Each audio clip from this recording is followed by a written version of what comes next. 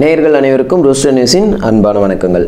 Hotel சரவணபவனுடைய owner Rajagopal அவர்களுக்கு உச்சநீதிமன்றத்திலிருந்து ஆயுள் தண்டனையை உறுதிப்படுத்தி நேற்று தீர்ப்பு வழங்கியிருக்காங்க. அந்த தீர்ப்பு பற்றியும் இந்த வழக்கோட பின்னணி என்ன அப்படின்றத பற்றி தான் இந்த வீடியோவில் நம்ம பார்க்க போகிறோம்.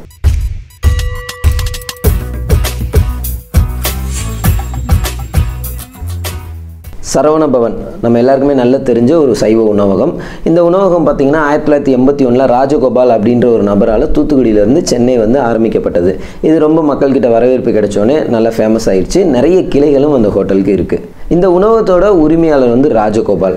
அந்த உணவகத்தில் மேலாளராக வேலை பார்த்தவர் யாருன்னு பார்த்தீங்கன்னா ராமசாமி அப்படின்ற நபர். அவருடைய மகள் தான் ஜீவஜோதி. இவங்களுடைய சொந்த ஊர் எதுன்னு பார்த்தோன்னா நாகை மாவட்டத்தில் இருக்கக்கூடிய வேதாரண்யம் அருகில் இருக்க தோத்தாக்குடி அப்படின்ற கிராமம். ராஜகோபால் அவர்களுக்கு ஏற்கனவே 2 மனைவிகள் இருக்காங்க. அவர் வந்து பர்சனலாக ஜோதிடத்தில் நிறைய நம்பிக்கை இருக்கிறவர். அதனால தான் 3வது மனைவி வந்தால் தன்னுடைய வாழ்க்கையில் வந்து இன்னும் நல்லாயிருக்கும், சிறப்பாக இருக்கும்னு ஆசைப்பட்டு 3வது மனைவி அந்த ஜீவஜோதி அந்த மேலாளருடைய மகளை வந்து கல்யாணம் பண்ணிக்கணும்னு ஆசைப்பட்டார்னு ஒரு தரப்புல இருந்து சொல்லப்படுது. அது என்னவோ அவர் வந்து ஜீவஜோதியை கல்யாணம் பண்ணிக்கணும்னு ஆசைப்பட்டது அப்படின்றது மட்டும் முற்றிலும் உண்மை. ராஜகோபால் ஜீவஜோதியை திருமணம் பண்ணிக்க முயற்சி பண்ணுறாரு. ஆனால் ஜீவஜோதி பிரின்ஸ் சாந்தகுமார் அப்படின்ற ஒரு நபரை காதலிக்கிறாங்க. இவங்க 2 பேத்துக்கும் எப்படி பழக்கம் ஏற்பட்டதுன்னு விசாரிக்கும் போது ஜீவஜோதி டியூஷன் படிக்க போன இடத்துல டியூஷன் சொல்லி கொடுத்தவர் தான் இந்த பிரின்ஸ் சாந்தகுமார் அப்படின்னு சொல்லப்படுது. இன்னொரு பக்கம் அவங்க டியூஷனுக்கு போல அவங்களுடைய தம்பிக்கு டியூஷன் சொல்லி கொடுக்க வந்தவர் தான் இந்த பிரின்ஸ் சாந்தகுமார் அப்படின்னு சொல்லப்படுது. எப்படியோ அவங்க 2 பேத்துக்குள்ள காதல் ஆயிடுச்சு. அவங்க 2 பேரும் 1999 ராஜகோபாலோட எதிர்ப்பை மீறி திருமணம் பண்ணிக்கிறாங்க. திருமணத்துக்கு பிறகு சென்னை வேளச்சேரியில் தான் அவங்க குடியிருந்திருக்காங்க. ஜோதிடத்தின் மேல இருந்த நம்பிக்கையா ஜீவஜோதி மேல இருந்த ஆசையான்னு தெரியல. ராஜகோபால் திருமணத்துக்கு பிறகும் இவங்க 2 பேரையும் தொந்தரவு பண்ணியிருக்கதா சொல்லப்பட்டிருக்கு.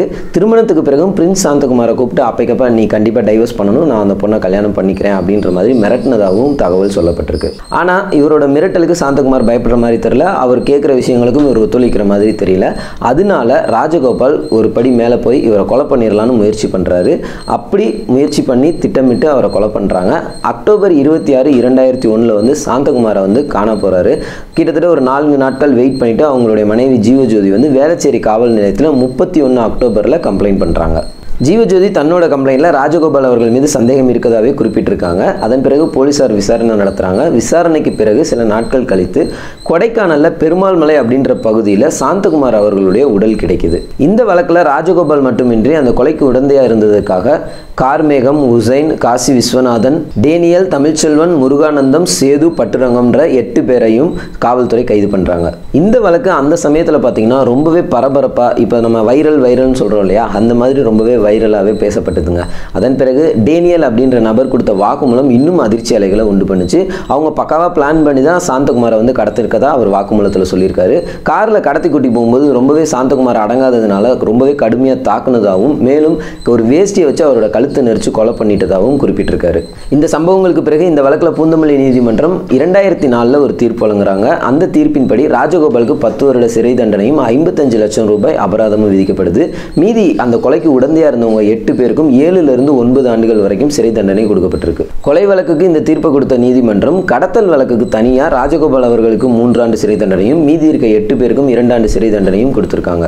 பூந்தமல்லி நீதிமன்றம் இந்த தீர்ப்பை கொடுத்துட்டாலும் ராஜகோபால் தரப்புல இல்லை இவங்க எங்களுக்கு ரொம்ப அதிகமான தண்டனை கொடுத்துருக்காங்கன்னு சொல்லிட்டு சென்னை உயர்நீதிமன்றத்தில் மேல்முறையீடு பண்ணுறாங்க. அதே சமயத்தில் தமிழக அரசு சார்பில் இவங்களுக்கு கொடுக்கப்பட்ட தண்டனையே ரொம்ப கம்மி, நீங்கள் வந்து இவங்களுக்கு ஆயுள் தண்டனை கொடுக்கணும் அப்படின்னு சொல்லி ஒரு மனுவை கொடுக்குறாங்க.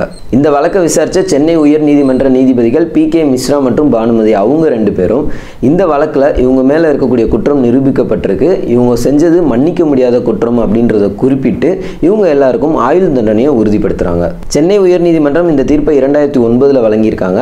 அதை தொடர்ந்து ராஜகோபால் தரப்பில் இங்கே தான் தோல்வி ஆயிடுச்சு, நம்ம சுப்ரீம் கோர்ட்லையும் ட்ரை பண்ணிடலான்னு சுப்ரீம் கோர்ட்டில் போய் மேல்முறையீடு பண்ணுறாங்க.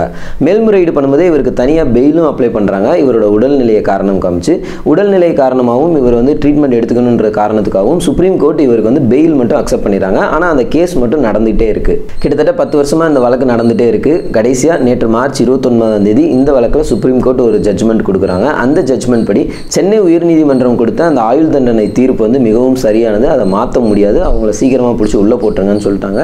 அதன்படி அவர் வந்து இப்போ பெயிலில் வெளியில் இருந்தாலும் ஜூலை 7ஆம் தேதிக்குள்ளே ராஜகோபால் சரணடையணும் அப்படின்ற உத்தரவையும் பிறப்பிச்சிருக்காங்க. இவ்வளோ லேட்டாக இந்த வழக்கில் தீர்ப்பு வந்திருந்தாலும் இப்பவும் இந்த தீர்ப்பு வந்து ரொம்பவே பரபரப்பாக தான் பேசப்பட்டு இருக்கு. சாந்தகுமார் அவர்களுடைய கொலை சம்பவத்துக்கு பிறகு ஜீவஜோதி அவர்கள் தன்னுடைய சொந்த கிராமத்துக்கே போய் செட்டில் ஆயிட்டாங்கன்னு சொல்லப்பட்டிருக்கு. ராஜகோபால் தரப்புல இருந்து அவங்களை இந்த வழக்கை வந்து வாபஸ் வாங்கணும்னு சமாதானப்படுத்துறதுக்காகவும் கடத்துறதுக்காகவும் முயற்சி பண்ணதாகவும் ஒரு பக்கம் குற்றச்சாட்டுகள் வைக்கப்பட்டு இருக்கு.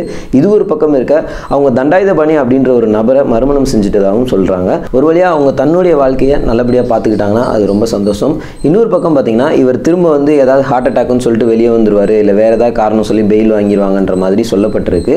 காசு இருந்தால் என்ன வேணால் பண்ணலாம் அப்படின்ற மாதிரி தான் இங்கே எல்லாமே நடந்துட்டு இருக்கு. அது இல்லாமல் கடுமையான நடவடிக்கைகளை தமிழக அரசும் சரி, மாநில அரசுகளும் மத்திய அரசுகளும் சரி, காவல்துறையும் எடுக்கணும் அப்படின்றத சொல்லிட்டு வேறொரு வீடியோவில் உங்களை சந்திக்கும் வரை உங்களிடமிருந்து விடைபெறுவது த ரூஸ்டர் நியூஸ் டீம். இந்த வீடியோ பற்றின கருத்துக்களை கமெண்ட்டில் பதிவு பண்ணுங்கள். இந்த வீடியோ உங்களுக்கு பிடிச்சிருந்தா லைக் பண்ணுங்கள், ஷேர் பண்ணுங்கள். த ரூஸ்டர் நியூஸ் சேனலை சப்ஸ்கிரைப் பண்ணுங்கள். மறக்காமல் பெல் சிம்பலை ப்ரெஸ் பண்ணுங்கள். நன்றி, வணக்கம்.